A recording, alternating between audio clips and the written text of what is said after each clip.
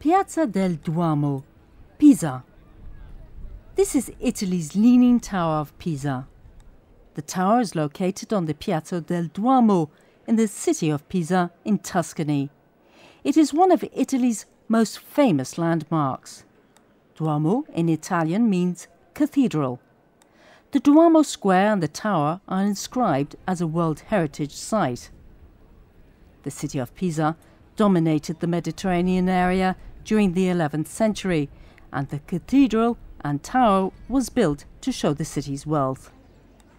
These columns were built with stones taken from lands conquered from Muslim territories, and some of the building decorations show cultural influences from the East. One example is the mosaic of Jesus Christ above the altar, made with small pieces of coloured glass. These techniques were originally developed in the Byzantine Empire in the Eastern Mediterranean.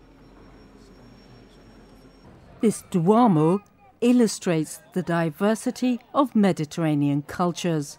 The 55-metre-high leaning tower was originally built as a belfry for the Duomo.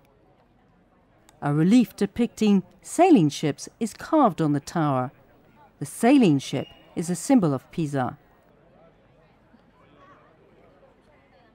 During medieval times, Pisa was an independent maritime state that thrived on Mediterranean trade.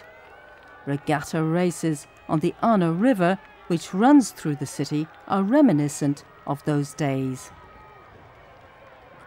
This is a contest of rival districts within Pisa. The first team that succeeds in taking a flag from the top of the flagpole wins.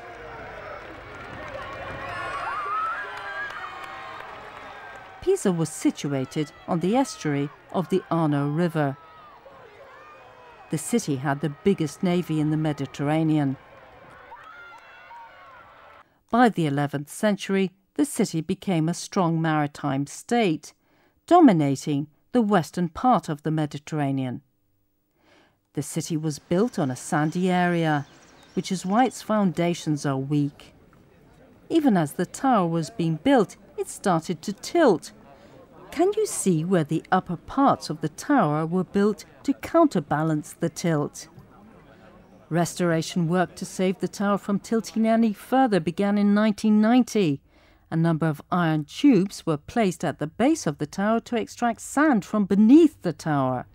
The tower now leans at an angle of 5 degrees and must be preserved to pass on to future generations.